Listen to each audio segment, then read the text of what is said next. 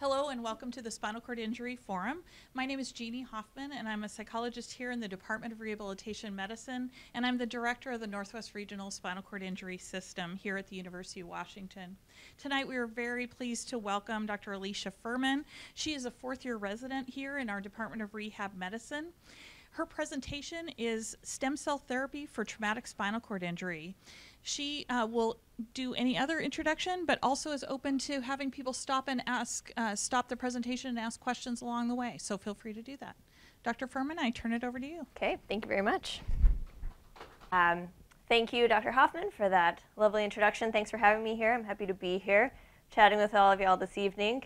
What I'm going to be discussing is just a few of the things involving this. This is a huge, huge topic, and there's no way we could ever hope to cover all of this in an hour and a half, but I'm going to do my best to kind of just hit the high points and then also allow you to kind of find some jumping off points for your own research if this is something that you want to go home and learn more about.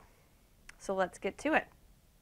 All right, so I have no disclosure, so everything you're hearing tonight is just what I have read and is my own medical opinion. It's not funded by any companies. I don't have stock in anything. So there's no kind of financial or other disclosures here at stake. Our goals for tonight are going to be just learning about types of stem cell therapy. So what are stem cells? What does that look like for spinal cord injury?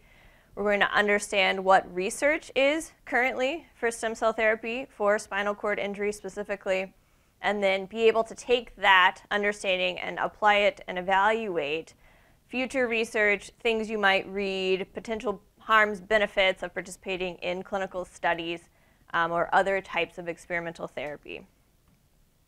Quick outline of what we're going to be discussing tonight. We're going to start off talking about just a quick background and what types of stem cells are.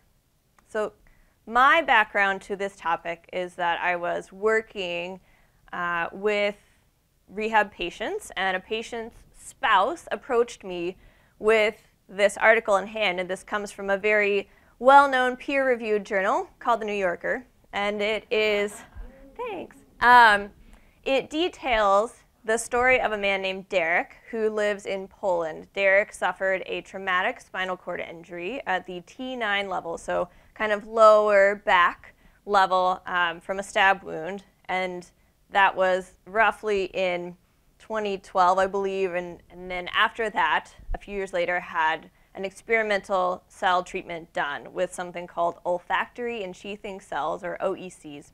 And it details his story, his recovery. I think for me as a clinician reading this, some of the things that I initially questioned or just kind of raised concerns in my mind were detailing how he did very intensive rehab in a couple of different settings, roughly 10 weeks or so total, which is a lot of inpatient rehab. As many of you know, our length of stay in the US is usually much shorter than that, on the order of a few weeks, maybe max 4 or 5 weeks. And so getting 10 weeks of therapy, that's a lot. That's fabulous. And yet, even at that time, it mentions that he was not able to return to work when he got home, and he was very dependent for a lot of things. And to me, I feel like if you've done 10 weeks of inpatient rehab, one of the goals, right, our goal on rehab is to make sure when you go home, you and your family are ready to do what you want to do. And you're not going to be 100% at everything, but if getting back to things like going out to, let's say, going out to restaurants with your family or being able to go to school, we want to get you set up with those tools, right? So for me to read that someone was still like not able to do a lot of these things was a little bit just kind of like, I wonder what they worked on in rehab. And honestly, I don't know what inpatient rehab is like in Poland. It might be completely different from what we do here in the States. My only experience with inpatient rehab is here in the United States. Other things with this article, which just kind of to touch on, he went from being what they describe as a complete injury, so T9, we're assuming an Asia A, they didn't talk about kind of classifications, and then after getting this experimental cell therapy done, they noticed a few months later he had flickers of movement in his legs, and then a few months after that he noticed some sensation returned. So they mentioned he was hanging out with family and a niece or a nephew tapped him on the leg and he startled, and that was the first time he realized that he had sensation. So there was definite changes there after he had this therapy done. I think that it's hard to say how much of what he got back or what his recovery was is attributable just to the stem cell therapy. After he had his therapy done, this experimental cell therapy, he underwent more intensive rehab where he was doing it like, it describes it as 8 hours a day, 5 days a week, which is a lot of therapy. I mean, that's a full-time job's worth of therapy. So it's also hard to say how much of his recovery, even if it's his functional recovery, was attributable simply to the fact that he was working really hard in an inpatient setting where every day that was his job, was just working out with the therapist, getting stronger. By the end of the article, as you can see here in the picture, it details that he was able to walk with braces that essentially went from kind of his upper thighs down to his ankles. So what we would call either like an HKFO, like a hip, knee, ankle, foot orthosis, or a kind of a high KAFO. And walking in parallel bars. So he was not walking very far, but he was able to take a few steps, which was a dramatic change from where he was initially at his time of injury. All right. So why stem cells? Why is there all this talk about stem cells? Why have we always kind of heard, oh, well, that's something that, you know, could help for a bunch of different diseases? Well, stem cells have the ability to become almost any type of cell. That's one reason. They are readily available from a lot of places. There's a lot of different sources of stem cells, and so as clinicians and even as researchers, that makes them very attractive, right? It's not like they only come from one very specific thing. There's a lot of options. And then if they are what's called autologous or from self, there's a low risk of rejection. If you get a transplant with your own cells, chances are your body will tolerate it just fine. But as many of you may know, if you get a transplant or if you get someone else's cells in your body, even if it's something like blood, you can have rejection or reactions, and it can be really, really, really dangerous and very serious to your own life. And so that's one of the other things that we have to think about when we're talking about taking cells out of one person and putting them into another. One of the other things is that simply stem cells are the future, right? And people all over literature and websites and blogs, this is the thing. It's like the thing to talk about. So let's go over the basics of what a stem cell is. Just start from the top. Where do they come from? There are two terms when we talk about where stem cells are coming from. There's autologous, which means from self, and then there is allogenic, which means from other people. Sometimes you will see xeno as a prefix there, X-E-N-O, and that usually means it's coming from another species. So in clinical trials, we're not doing that with stem cells. Not for spinal cord injury, at least. So let's go through really quick. You are all going to be cell experts by the end of this. We start off with a lot of big words. A totipotent zygote stem cell. A zygote is a fertilized egg. So that's just one sperm, one egg. That's a zygote. And then that can become a pluripotent embryonic stem cell. Pluripotent, we'll get into that, but that can make 3 different layers whenever we're talking about an embryo forming. Endoderm, that makes your insides. Endo, insides. Very easy, right? Intestines, lung, glands. Mesoderm, meso is middle, so it makes kind of your middle stuff. So it makes your blood, or hematopoietic stem cells, and it makes what we call stromal cells or mesenchymal stem cells. Those make things like bone, cartilage, fat. And then ectoderm, which is your outsides for the most part. So that makes your skin and your nervous system. For the purposes of this talk, we're going to be focusing really just on this part of the graph. You don't have to memorize this. There will not be a test. So that's what we'll come back to later. So potency. When we say totipotent, what does that mean? So totipotent means it can become anything. The only thing that we really have that's totipotent is that zygote, which looks less like a little blue blob and more like that. So that's a fertilized egg, as this totipotent zygote can become not only an embryo, not only a person later on, but it can also become things like the placenta. And so it's becoming things other than just that embryo. Once it differentiates past a few cells bigger than this, it becomes what's called pluripotent, which can become most things, right? So that's our inner stuff, our middle stuff, and our outside stuff. So there was this tremendous discovery made in 2006 in Japan of something called induced pluripotent stem cells. And so this was a researcher in a lab realizing that we can take cells from our own fat tissue, for example, and induce them to become back to this stage, which is really, really cool. As far as clinical research goes, this is still super experimental. We're not putting this kind of stuff in people, especially not, I think, for things like spinal cord injury. And so a lot of the research is just not caught up to this. But this is something that when it came out, I think this guy won the Nobel Prize. Big deal, big, big stuff. Other things that are pluripotent, like we talked about, embryonic stem cells.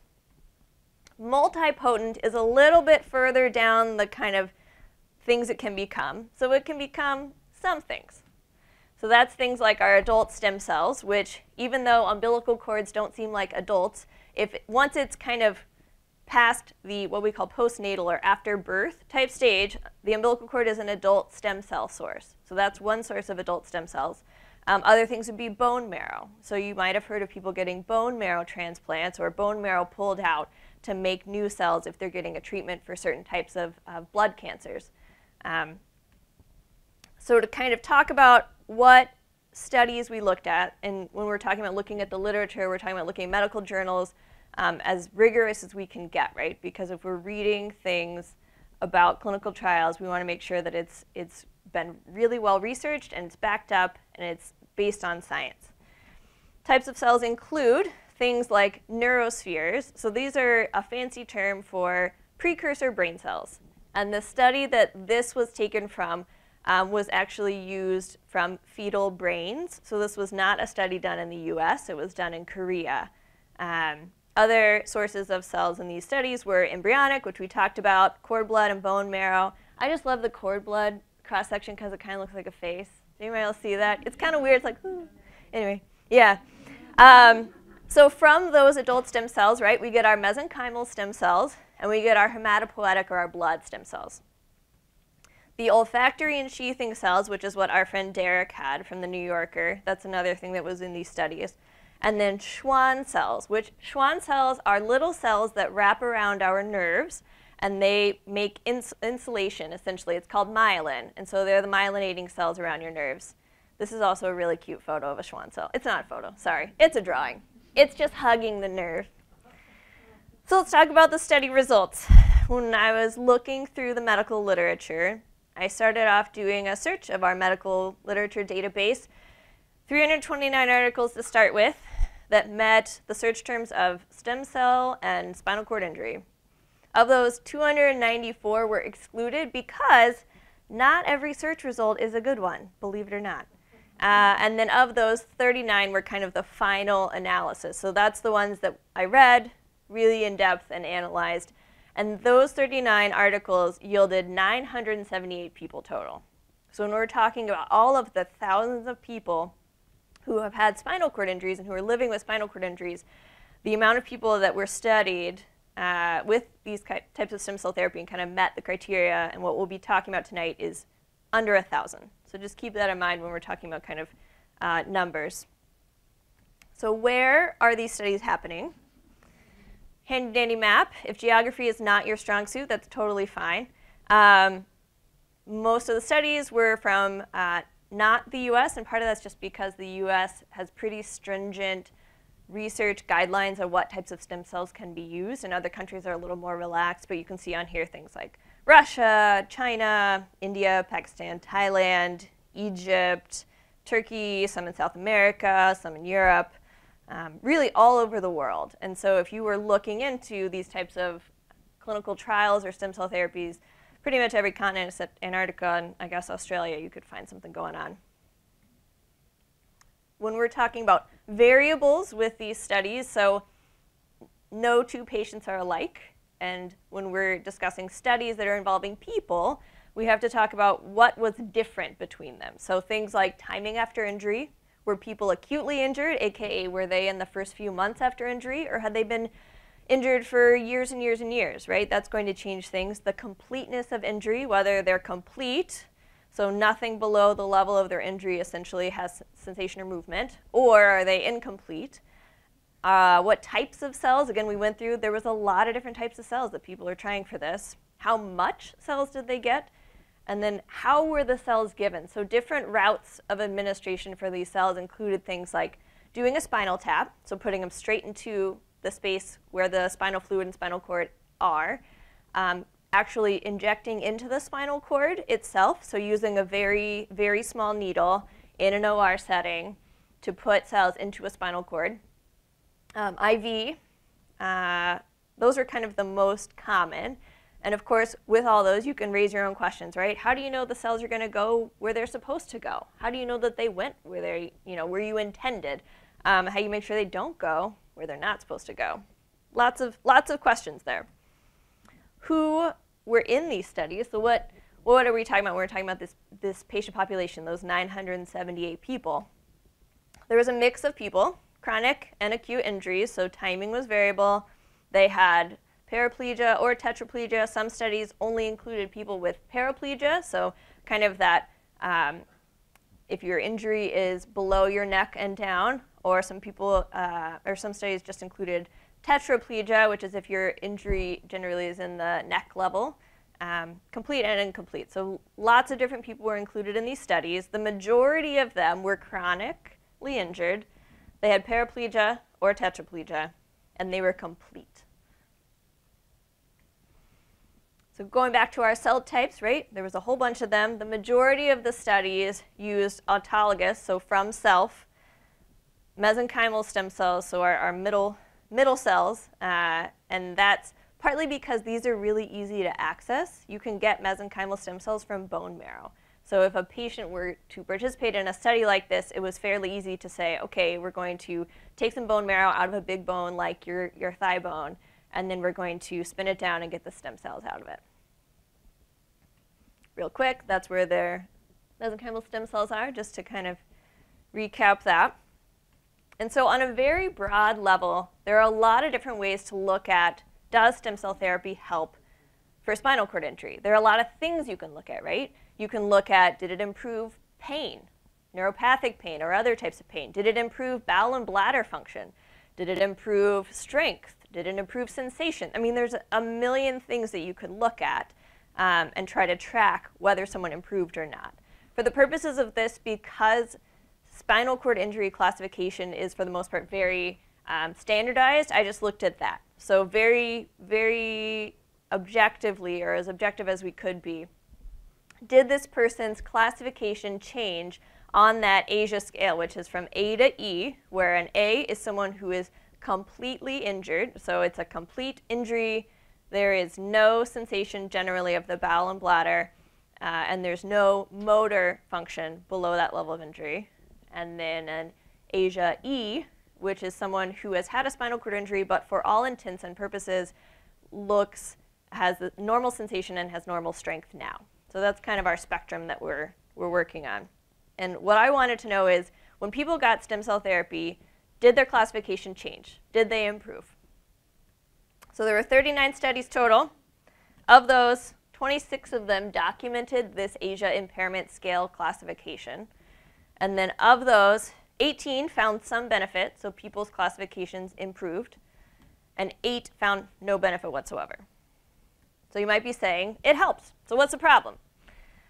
Well, as we talked about a little bit, these studies were very different. They had different people, different injury levels, different levels of completeness, different times since injury. I mean, there was a lot of other things going on, and so it's hard to say, oh, okay, it helped. That must have been the reason. It must have been the stem cell therapy. It couldn't have been anything else. Because when you're comparing all these different studies, it's kind of apples and oranges. And you're just making, as clinicians and as researchers, we make a lot of kind of guesstimates whenever you're interpreting this data. And then although these were in what we would call peer-reviewed journals, aka these are journals that other scientists and researchers are reading and kind of proofreading and saying, yeah, I think your study was pretty solid, they're not super what we would call strong studies. So a strong study, the best case scenario is I have what's called a randomized controlled trial, where I have two groups of people. The people are the exact same. I randomize them into groups, so I don't even know who's in what group. And then I control for everything else, which means those people are the exact same type of person, same age, same gender. They are eating the same diet. None of them smoke, or all of them smoke. And all of the variables are completely controlled for. As you could imagine, that's super, super tough to do, especially with people, because we're really different, especially to begin with, right? So these are more on the order of studies that we can infer some data from, but they're not what we would call the gold standard of a clinical trial. Other things to think about are, there was this lovely article done by Dr. Stephen Kirschblum. He is a very well-known spinal cord injury doc at Kessler in New Jersey. He wrote an article just following people who had chronic spinal cord injuries to see if their ASIA classification changed over time. And what they found was that of people who were complete at 1 year, so they were what's called an ASIA A, at 5 years, 3.5% had improved to an ASIA B, and 1% had improved to an ASIA C and D. So even with no treatment, no anything whatsoever, people who have chronic spinal cord injuries can change. They can still have this kind of late progression or late recovery. So that's one thing we could think about, right? If someone in a study has been injured for 3 or 4 years and they get a treatment done and then their classification changes, well, was it spontaneous recovery that would have happened anyway, or was it because of the treatment that they received? In people who are acutely injured, so again in that kind of first few months, there's another excellent article done by Dr. Kirschblum about recovery in that acute period, right? So newly injured, and we're going to have a little table here and I'll walk you through it. So what we're looking at is your initial grade, so that's when you first get injured, and then we have discharge from rehab and at 1 year. So if you're looking at just people who start off as an A, so their very first spinal cord injury exam showed that they were complete, you can see that of those, 80% remain an A when they leave rehab, which means 20% have changed.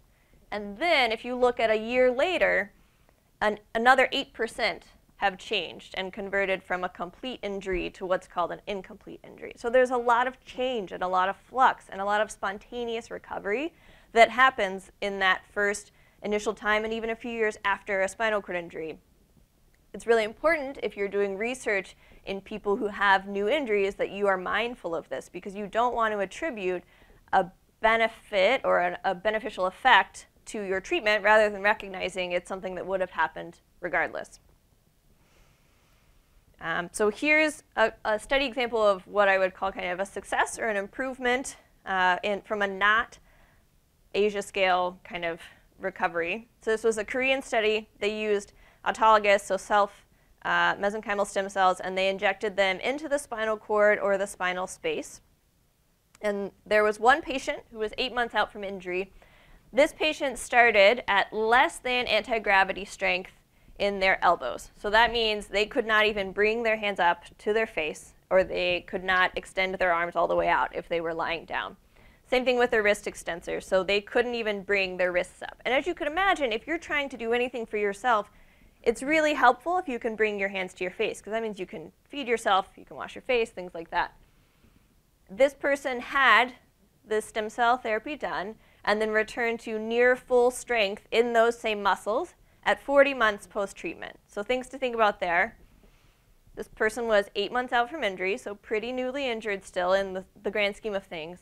And then this near full strength came back at 40 months after treatment. That's a long time. That's 3.5 years. So that's a lot of follow-up. Another patient in this study was 38 months out from injury, so 3 years out, and they started at anti-gravity strength in triceps, so being able to kind of hold their arm up and extend it all the way against gravity, and then got full strength back in those muscles at 39 months, so again, about 3.5 years after treatment. That would be important if you're thinking about using your triceps for things like transferring. If you need to push up, you have to have the ability to extend and hold your body up.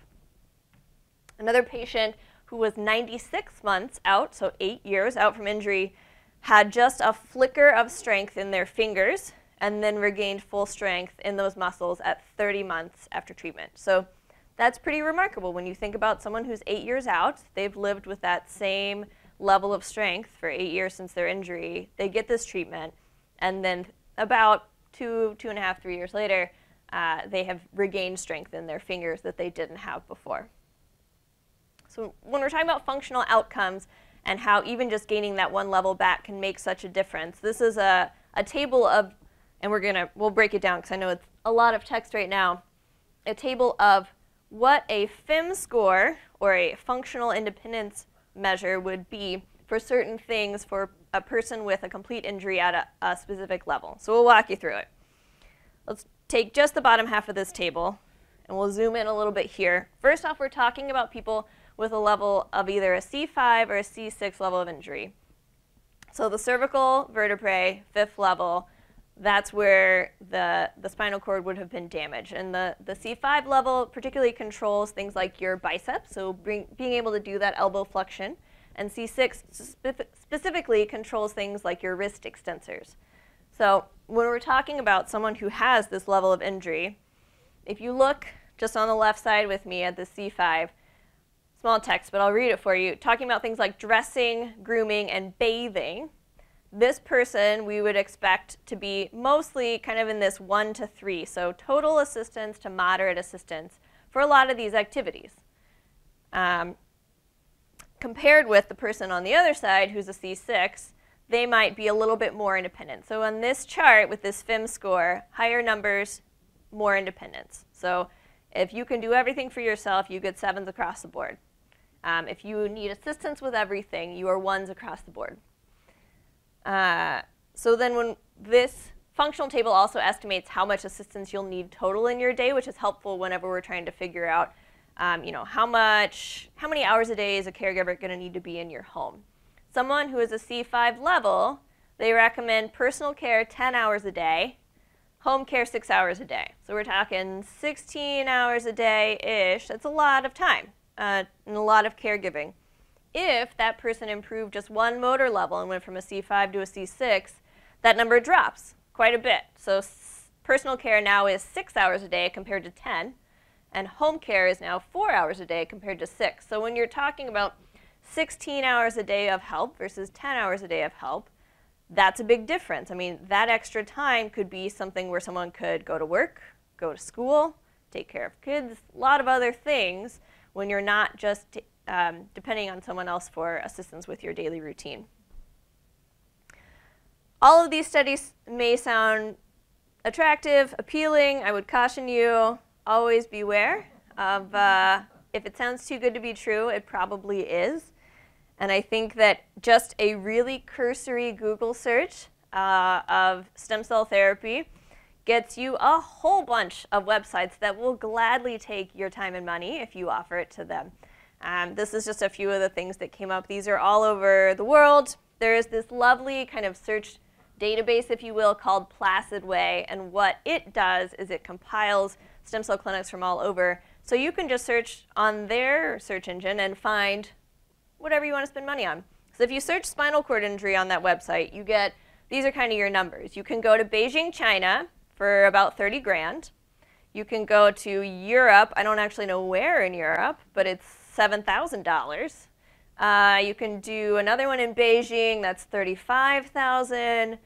You can go to Asia. Again, I'm not really sure where. That's a big continent. $9,900. So orders of thousands and thousands of dollars.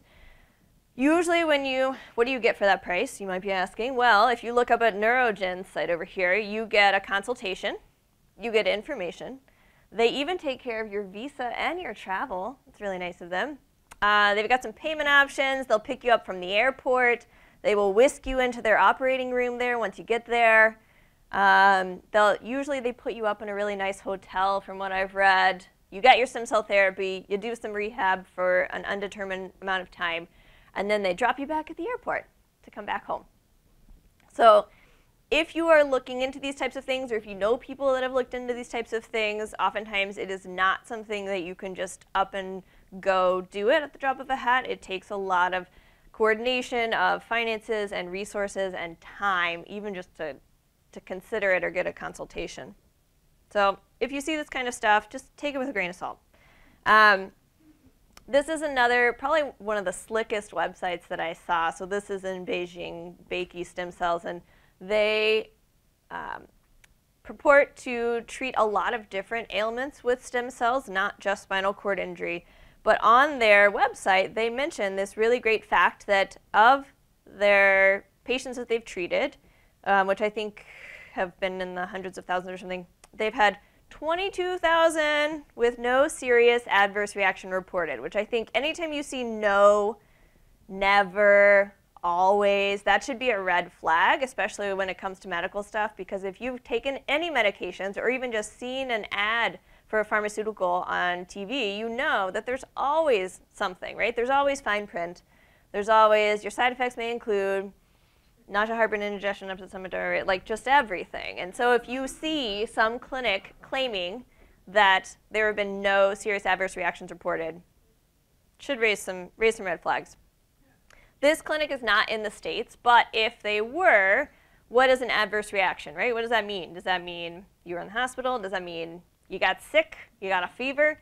According to the FDA, a serious adverse reaction is death, obviously, a life-threatening adverse reaction, inpatient hospitalization or prolongation of a current hospitalization, or a persistent or significant incapacity or disruption of the ability to conduct your normal life functions. So really even just kind of getting a serious illness should be considered a serious adverse reaction. Things to think about.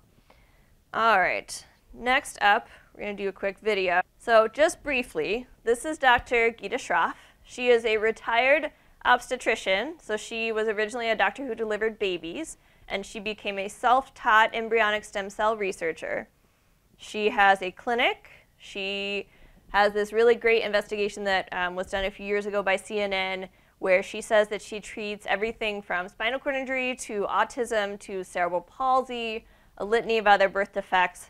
So I just want you to watch this video and kind of think about what your impressions of her are. Is this something you would go do? Do you feel like she's selling the magic pill? Do you feel like this can't be real? We'll get your opinions on it. I think it's a few years old. It's Anderson Cooper 360, so it can't be that old, I guess. But I think it's 2014 or 2015. According to Shroff, and a sliding scale of success she drew up based on the treatments she offers, her results are phenomenal. As of right now, I would say almost everyone, let's say greater than 90% patients have had success. We asked CNN's Dr. Sanjay Gupta about Dr. Shroff's claims for success. We just don't see any data coming from any of these other labs. If it works, if you've proven that it's safe, it's a pretty simple thing to publish and have it looked at by your own peers. This woman is either a miracle person in terms of embryonic stem cell research or a fraud. It's concerning no matter how you look at it. You can inject cells that are not pure in some way, and you could potentially cause harm. If it's working and she's doing it the right way, she should write it up. I mean, that's what scientists do. It's what we've been trained to do. Yes, we'll pause there. Any just initial thoughts? Oh, 2012. Thanks. Appreciate that. Thoughts, comments, suggestions just on watching that right now? Anyone? 90% success rate, yeah. I mean, I think particularly when you're looking at someone who is treating a wide range of ailments with kind of the exact same treatment, right? So she's putting the same stem cells in every body for all kinds of different things. And 90% of people, regardless of what they're getting treated for, get better. Any other? She did develop her own measure. I think that's particularly important for us. And I've seen a lot of this even just from other peer-reviewed journals where researchers did a study, and they said, we wanted to measure outcomes, so we invented our own scale. And so here's our outcomes. And it's difficult, right? Because if I say, all right, on the Furman scale of 1 to 10, everybody's a 10, you don't know. And it's hard to say. Has anyone else used that scale? Yeah. All right. Other things we got to talk about include risks. So this is a case report. So this was one specific person, an 18-year-old woman at the time of her injury. She had the olfactory, or that nasal stem cell transplant, done 3 years after her injury. And this was following a very rigorous protocol. So she went to a well-known hospital. These researchers had done this surgery before, had these nasal stem cells put into her spinal cord, and then 8 years later had back pain. So came to her doctor and said, I'm having a lot of back pain, and they got another MRI. So what is that thing? What is this? So you can see it's not here, right? This is where her level of injury was. Yeah, it kind of looks like a tumor. It definitely doesn't look like normal spinal cord. Intraoperatively, so this is what they found. So this is to orient you. Sorry if any of you are a little bit blood shy. I should have warned. What they are doing is they are suctioning out this kind of thick, white, mucousy material from her spinal cord. And what they found was that this Goomba right here was those nasal stem cells were still making mucus. They were still doing their nasal job. And so she just had a lot of a mucousy-like material in her spinal cord. And they removed that, and her back pain got better. Why aren't there more stem cell trials if there are so many opportunities, right? So Consumer Reports, this was just published January 11th of 2018. Did this excellent article. I would encourage you, even if you're just looking at medical treatments or buying a new air conditioner, check out Consumer Reports. They're really good.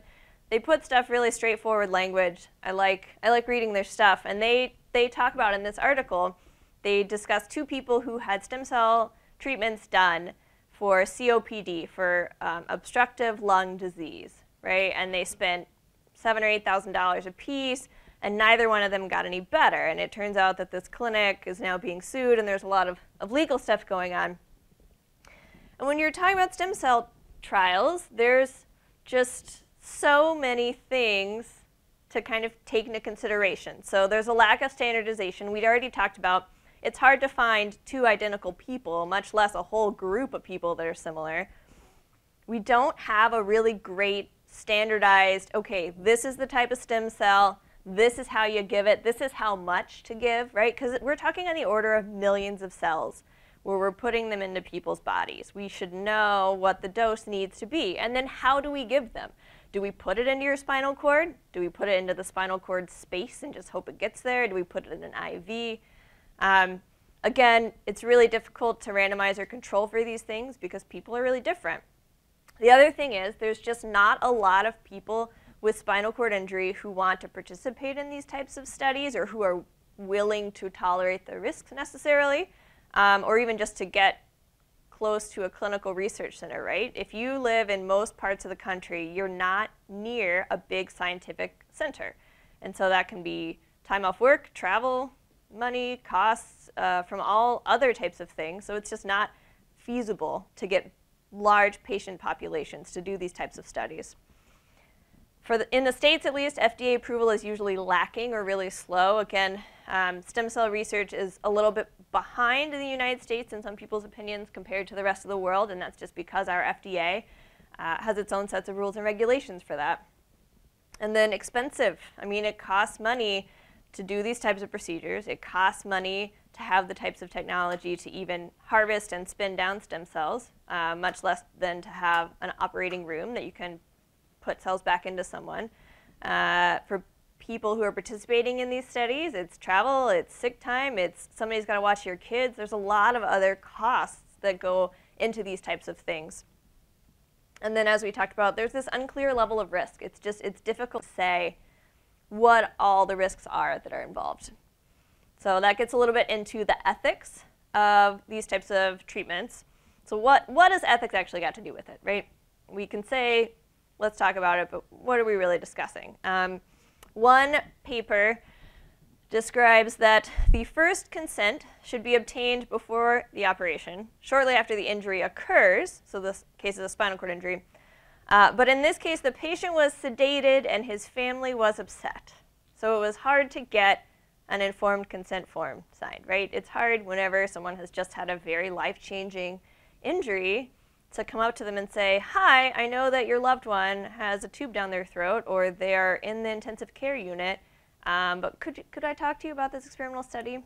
And that gets into a little bit about what we would call medical vulnerability. So when you are in the hospital, and oftentimes people who have any kind of chronic illness meet the definition of medical vulnerability, which simply means a social group who has increased relative risk or susceptibility to an adverse health outcome. And I think particularly for people with spinal cord injury, most people with spinal cord injury do have an increased risk of a lot of adverse health outcomes. So from a medical perspective, this is a vulnerable population. I think that also doesn't even get into the fact that when you've had a life-changing injury, oftentimes it's hard to see beyond those first few days. And so from a healthcare provider perspective, my goal is always to show you that there's life after these types of, very different changes in function. There's life after a spinal cord injury. You can still do a lot of things you'd like to do. You can still go coach your kid's soccer team or go kayaking or do a lot of these other things. And so for us as healthcare providers, we have to think about that in terms of vulnerability as well, as we have a duty to tell people what they don't yet know about their injuries. So when we talk about reporting, we also have to talk about balance, right? This is my friend Alex. She's an excellent yogi. I can't do that. That's not me. So when we're talking about reading news about stem cell therapy, we have to figure out, too, is it balanced? Is there bias? Was someone putting some spin on this? So on spinal cord injury advocacy websites, so that's things like the Christopher and Dana Reeve Foundation, that's things like Miami Project. When they mention stem cells, the ratio of positive to negative statements. Anybody want to take a stab? Take a guess. What do you think the ratio was of positive to negative statements on spinal cord injury websites? 1 to 9, okay. So this is positive to negative. What do we think? Where do we think the balance is? I want to get some odds here. Anybody? 80-20, okay, all right. 40-60, okay, good. I like that people are kind of, maybe it was more positive, maybe it was more negative. So positive and negative statements were actually 10 to 1. So even on advocacy websites, which are oftentimes where we direct people after they have a spinal cord injury to get information, overwhelmingly it just kind of skews positive. And then of that content pertaining to ethics was about 20%. So again, thinking about what are you reading, and are you reading kind of the full story, or are you getting a little bit of a skew or a spin? Good to think about. When you're looking at things like social media, if you're looking at tweets, and it might be that when you're on Twitter, you're only following the people that you know and love, or it could be that you're seeing everything and then some. So if you're looking at spinal cord injury tweets, and again, this study was from 2015, so it's 3 years old now, they found that overwhelmingly they were neutral or positive. So most people that are tweeting about stem cell therapy have either a neutral stance or they're saying something positive. And that could be because a lot of people, if you've undergone this very expensive treatment, maybe your friends and family helped you pay for it, and it didn't do what you wanted it to, or maybe you didn't get overwhelming success, maybe you're not going to tweet about it, or you're not going to post on Facebook about it, because you're going to say, oh, I don't want to tell everybody that all that money that we just spent really didn't change or didn't give me the outcome that I wanted. So that could be one reason why a lot of what we see out on the internet is more overwhelmingly positive or definitely not negative. So again, we're thinking about balance here, right?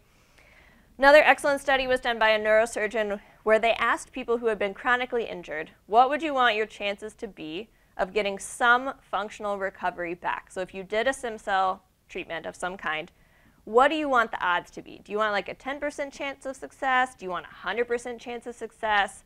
So to break down this bar graph here, on our y-axis, this is our percentage of responders, and on our x-axis here is the odds of recovery, right? So you can see kind of the highest column wanted at least a 5 to 25% chance, which might seem kind of low to some people. But that was, a third of the group. And really, if you're just looking at kind of this half, you can see that about half of the respondents really just wanted somewhere from like 1 to 25 or 1 to 50. Very few people wanted this better than a coin flip chance of functional recovery. So there's a lot of willingness to tolerate low chance of recovery. I think that that's also something to keep in mind, is people may be more willing to take risks than we think.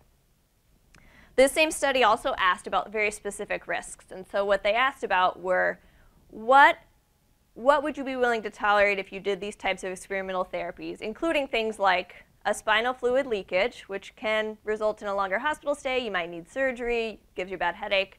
Infection, including meningitis or infection of your brain membranes. Nerve pain, spinal cord damage causing worse function, or cancer.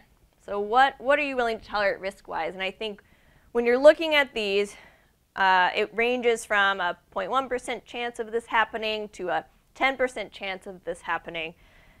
The most important thing or most telling thing to me here is this pink box, which is difficult to kind of outline here. But the pink box is I would have participated regardless of the risk.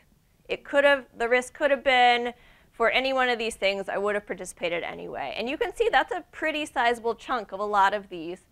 I think when you're thinking about tolerating risk, it's always more telling to know if you've already experienced that before. So most people with a spinal cord injury have probably experienced nerve pain, so they're willing to tolerate that risk because that might be something they already have. Less likely have people probably had cancer, but a lot, 17% of the respondents were still willing to tolerate that risk if it meant that they could have a chance at improved function. So again, we need to be talking with people who are participating in these kinds of studies and really saying, what's your risk tolerance? Some people are really risk averse, that's fine. Some people would say, hey, go for it. Our literature, kind of to encapsulate all of that, literature supports that the majority of stem cell therapy information that's out there is neutral or positive on websites and on social media.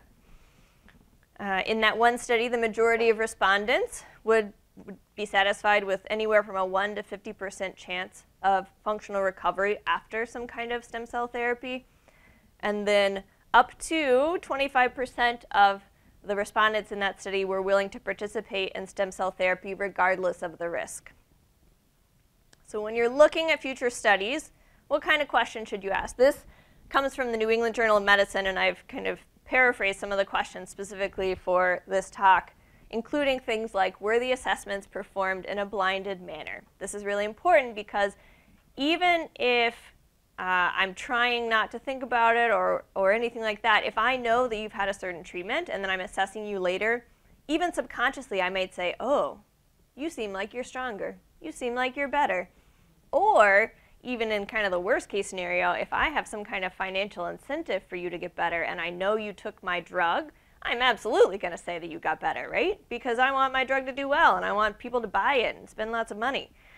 So blinding or not allowing the person who is evaluating you to know whether you got the treatment or not is really helpful. The other method of blinding is actually not allowing the person or patient to know if they got the treatment or not. That's a little more difficult with things like stem cell therapy. But in other types of studies where they've done things like therapeutic spinal taps, the way that they've done that is they've anesthetized someone and they put a little poke in their back and they cover it with a Band-Aid. And then you don't actually know if someone, put medicine in your spinal canal or not. So were things blinded?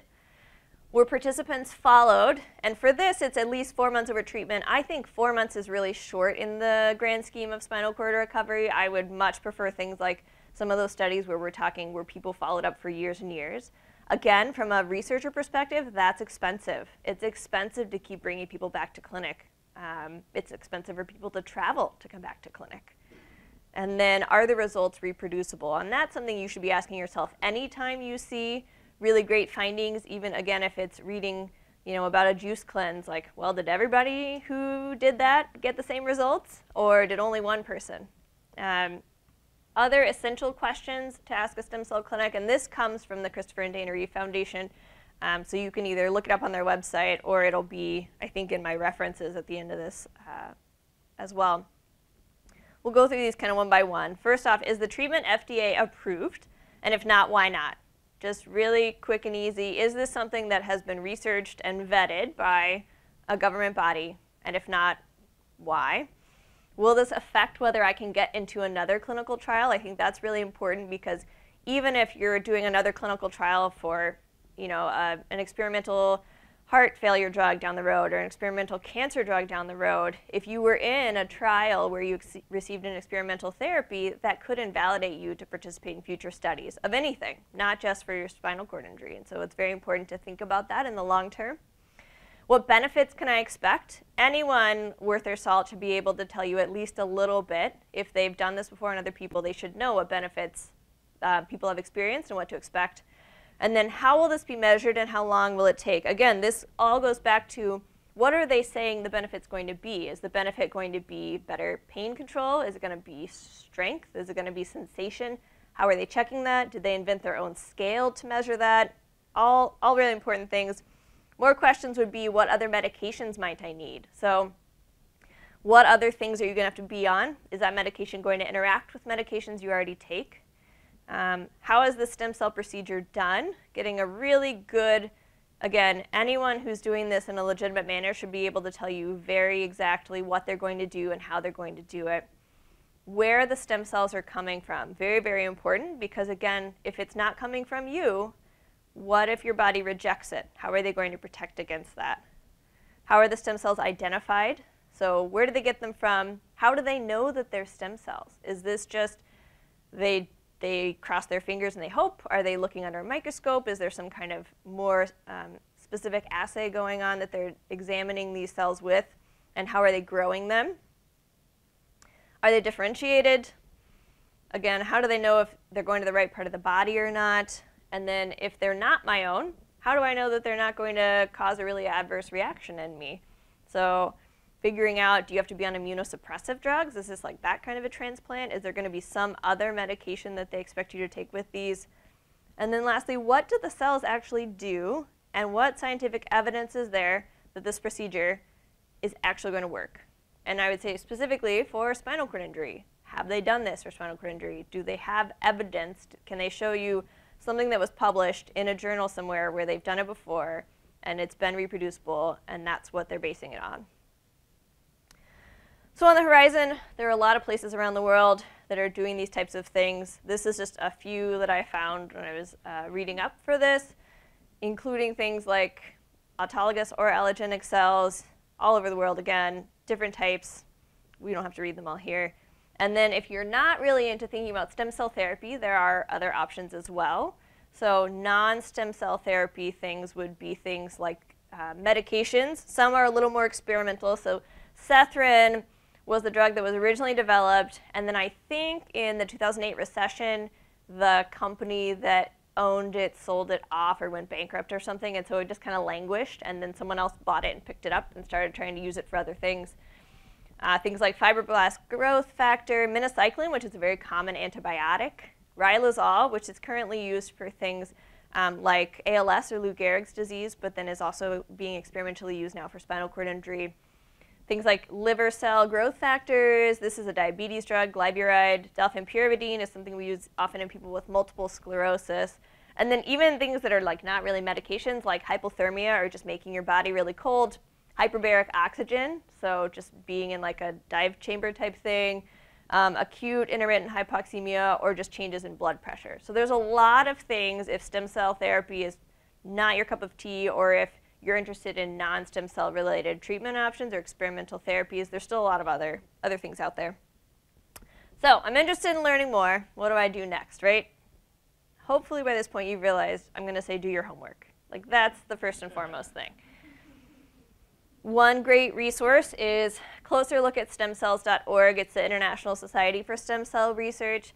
They have a really excellent patient handbook that's on there that explains in very plain language, non-scientific jargon, what stem cells are, and just looking at really basic types of research and how to interpret those.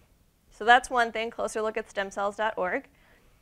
How do I learn more about clinical trials? In the US, you can look at the NIH website. They have a database of all the clinical trials that are currently going on. You can search in their little search box and find there were a ton of results when we searched the other day. Everything from medications to non-medication type of treatments. So lots of trials out there. Take-home points for tonight would be stem cell therapy for spinal cord injury has shown some benefit, but it's not without risks of its own. So I think making sure you know that benefits are not guaranteed and that there are risks. If you're considering stem cell therapy, please do your homework. Be aware of anecdotal evidence or testimonials. So if the only proof that a clinic can show you is 4 pictures of people who are happy, satisfied customers and a couple of sound bites or blurbs about them, that's really not scientifically based. That's what we call anecdotal evidence. And that could be biased, that could just be patently untrue, so beware of that. And then I think on that same note, if it sounds too good to be true, it probably is. I want to thank these people, Dr. Jones, Dr. John, Dr. Bunnell. They helped me with this presentation, the library, because they are excellent with helping with this kind of stuff. So I will take questions now at this time. So the question was, is there some kind of repository where everyone who's learning about these types of things, or everyone who's researching these things, are all kind of sharing their ideas, right? They're not keeping them secret just so they can get a patent or a trade or something like that. I think the biggest repository would just be the scientific literature. So looking in things like medical journals. Because as Sanjay Gupta said, anyone who has done something good in the medical community or discovered something new is going to want to publish it because you share knowledge that way. And I think, again, any doctor or scientist or researcher who is ethical is going to want to share information. They're not going to want to keep it secret because it's not so much about trying to make a quick buck. It's about furthering the medical community as a whole, right? And doing what's best for people. So I think that's the biggest repository. I think otherwise things like the ISCCR, the International Society, and things like that often will have conventions, but that's usually more scientifically based where people, again, share ideas. Yeah. Dr. Jones in the back. Right. Yeah, so absolutely. So Dr. Jones just pointed out the caveat to medical literature is that there's a lag. Anytime you do good research, even if it's phenomenal research, you still have to write it up, you still have to submit it, it still has to get published. That can take months to years. And so, for instance, she mentioned how in Louisville there's epidural spinal cord stimulation trials undergoing, and what they've published so far is lagging quite a bit behind what they're doing currently clinically. And even if their results have been reproducible, it's just what you see in the literature may not be totally up to speed. So definitely a good thing to think about. Thanks. Yeah, so the questions about animal research and what the results show there. There is a ton of animal research out there. And that was one of the reasons that I specifically just looked at human results, because the animal results are in, I mean, just the thousands and tens of thousands. As far as, is there a consensus? No, not quite. A lot of what we're doing in human trials has been shown to be reproducible in animal trials. So that's usually the progression of things, is they start off kind of doing things with cells in a dish and then move up to animal models. And then from animal models, if it shows to be fairly safe, reproducible, everything seems to be going according to plan, they'll move up to human trials. But as far as animal models go, so the olfactory and sheathing cells, I think, were first developed in animal models, in rats specifically, and then progressed to humans. Other things would be like Schwann cells, or the cells that make the insulation around nerves. That's been shown to help. And one of the animal studies is actually cited in that New Yorker article as well, where it talks about the guy, before he started doing trials in humans, was just doing trials in mice, where he gave them a spinal cord injury and then put certain cells in their spine and just waited to see how long things improved. So not a total consensus, but I think a lot of animal researchers are really looking closely at that, because they know if they can get something that seems pretty foolproof, that getting it into humans is going to be a lot easier, because asking for kind of clearance from any government body, if you can prove that it's done well in animal studies, you're much more likely to get cleared to do it in people. Yeah. Yep. So it's National Institutes of Health. You can also just Google National Institutes of Health clinical trials, or I think U.S. clinical trials.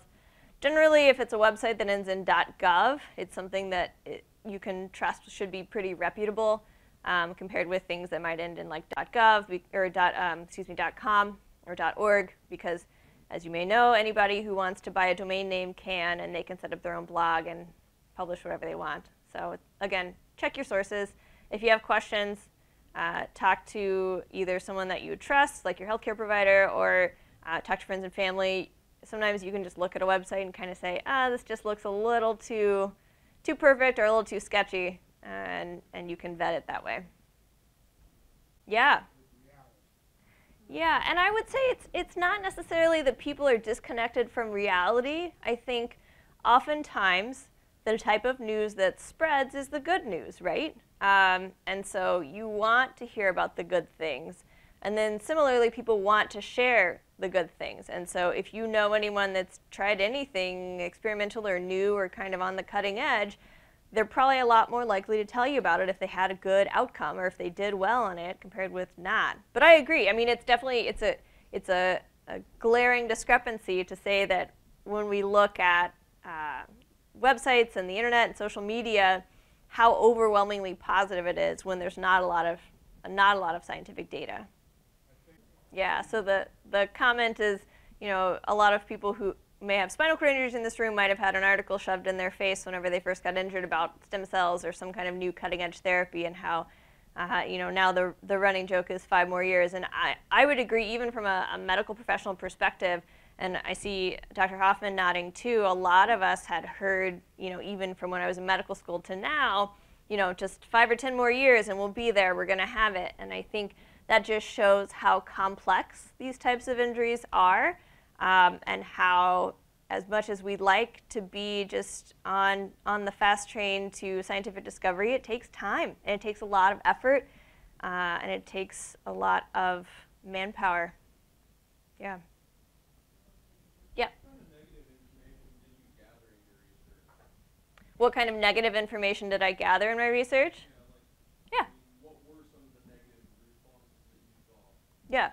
So besides things like that one woman who had essentially kind of a snot ball in her spinal cord, I think a lot of it were things like just adverse reactions to the treatment. And so some of that was people who got that treatment and as a result of having an operation or procedure got sick. So they got infections, they got fevers.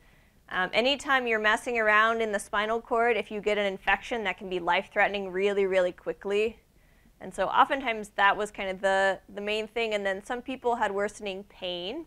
So that was one very common adverse reaction, either kind of initially right after, and sometimes I think that's because if you're injecting something into the spinal cord, which kind of still gives me the heebie-jeebies to say it, that you could be damaging more nerves, right? A lot of what I saw did not involve that people got worse per se. It was more just that they didn't get better, or that they had these other kind of non-spinal cord injury related things like worse pain, infection, fever, staying in the hospital a long time, things like that. Yeah. Questions otherwise? Comments? The gentleman in the New Yorker article, was Yep. he incomplete or anything? So he started off complete. So I think they categorized him as a T9 complete, and then because after he had had that treatment or after X number of time, he improved, he changed to an incomplete. So I think it mentioned that now he had some sensation of bowel and bladder on top of having those flickers of movement in his legs and some sensation in his legs. So his initial injury was in July, I want to say of 2010. He had the treatment surgery in 2012, and then a few months later got flickers back in his leg. So he was a couple of years out from injury after doing that therapy for months and months. And then at the time of that article, he was walking with a walker and the KAFOs, the really high braces.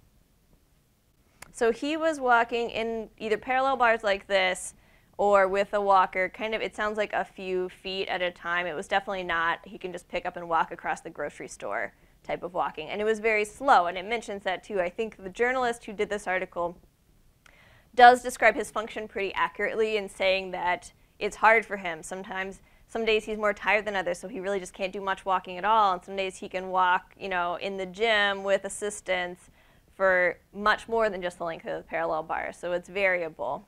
I think that anytime, if you're talking about functional walking, you've got to talk about, okay, you're walking, but how many steps? And is it your fastest way of getting around? Is it your safest way of getting around?